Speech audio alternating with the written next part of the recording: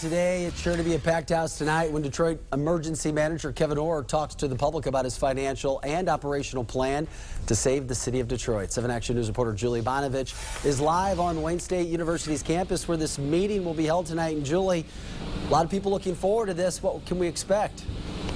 That's right, Vic. I think people are going to hear some things that they like, and then there's going to be a lot that they're not going to like, and they're going to be able to express those feelings. We're even told there will be some protesters happening out here before the meeting. Now, this is something that Emergency Manager Kevyn Orr has to do. He's required to hold this meeting under the state emergency manager law. Now, he has to do it within 30 days of submitting his financial report to the state, which he did in May.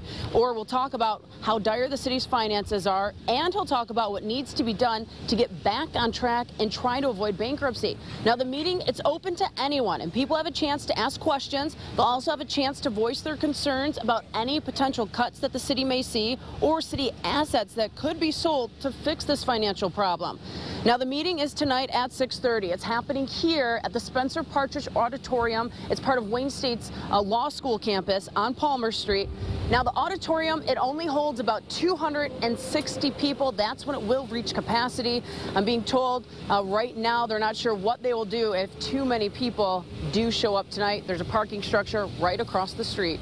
We're live from Wayne State's campus. Julie Bonovich, 7 Action News. All right, Julie, you talk about people may not hear what they want to hear. Is there any additional security for this meeting just in case people get, very loud or boisterous? Well, a spokesperson for Wayne State University told me that the police department here, they are aware of it, but he doesn't expect that there will be any additional security, although that could change depending on the flow of the meeting. All right, Julie, we appreciate that report. We'll be checking back in with you later today, and we will carry that meeting live tonight. If you can't be there, we will stream it live for you on our site, WXYZ.com.